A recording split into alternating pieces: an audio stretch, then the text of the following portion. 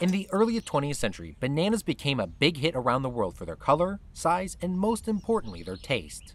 The United Fruit Company was a huge player in the rapid growth of the banana market. They saw the potential of having a singular banana being the staple of produce. After decades of success, their approach of having one banana turned against them. A disease nearly killed off the entire species.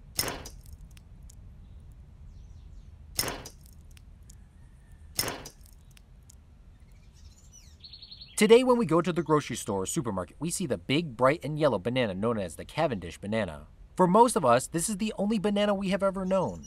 Before breeding, bananas came in a variety of different shapes and sizes. They also could not be eaten like normal bananas. These bananas had bitter taste and were too small and had seeds inside them. Some other bananas that still exist are the red banana, the plantain banana, and the Reinhorn banana. All these variations had their own benefits and unique taste when ripened, but they did not have the same appeal as their competitor. The Gros Michel banana was the #1 most selling banana in the United States from 1870 to 1950. They had a thick outer peel which made them easy to transport and grew in large bunches. This banana was well loved for its sweet flavor and creamy texture. The artificial banana flavoring in candies today was even modeled after this flavor. Around 1790, Nicolas Boudin, a French explorer, transported the corms from Southeast Asia and planted them on Martinique. He wanted to see if they would grow on an island based on their similar weather and heat patterns. In 1835, Jean-François Poyet came across the banana tree and took corms to Jamaica. By the 1890s, it was cultivated along the Caribbean coast of Central America.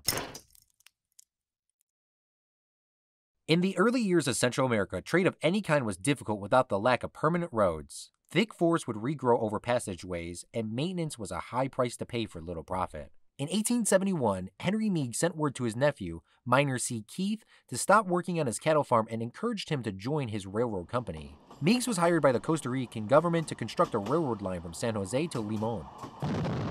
Working conditions were so bad that limited workers from Central America wanted to take on this job. The New Orleans jails offered to help.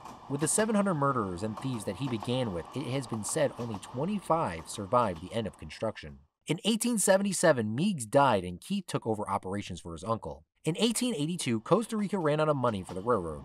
Keith would take on the debt himself, and in exchange, he would earn a 99-year lease allowing him to operate the railroad, control of Limon's ports, as well as 800,000 acres tax-free along the railroad. This obliged Keith to obtain a 1.2 million pounds loan which permitted him to finish the railroad to San Jose in 1890. Keith secured these loans from private London investors and banks. Over the next couple of years, Keith researched breeding, growing, and harvesting of the Gros Michel banana. In 1883, he had 3 banana companies, and in 1890, the railroad line was complete. The line was only used for banana transportation. After all of his success, Keith married the Costa Rican president's daughter. He expanded his banana plantations down to Magdalena, Colombia. In 1899, Keith held Drawbills and Hoadley and Company, and they folded, tossing him into bankruptcy. With little money left, Keith made a deal with the Boston Fruit Company, merging with them to form the United Fruit Company. The formation of the United Fruit Company put Miner C. Keith as vice president and his old competitor Andrew Preston as president. Both of these men settled their differences for long-term success. Costa Rica's exchange of its land for construction of a railroad would be repeated in Honduras and Guatemala, and they gave away their most fertile land in exchange for promises of railroads. These governments saw the long-term potential of railroads but did not think about the possible repercussions. The United Fruit Company consolidated its power through various means. It installed authoritarian civilian and military governments that gave concessions to land, railroads, and ports. It divided its labor force along ethnic and racial lines. It built hospitals, schools, workers' barracks, and houses for its management, and it used massive amounts of pesticides and herbicides in a capital-intensive effort to cultivate varieties of the fruit that North American consumers came to expect, but were susceptible to Panama disease. In the 1950s, the Gros Michel banana tree started to wilt. Nobody knew what was going on, and then massive fields of bananas began to rot. After testing dying trees, a fungus known as Fusarium oxysporum infected the soil. The fungus was spread by the workers' boots and the railroad lines transporting the bananas.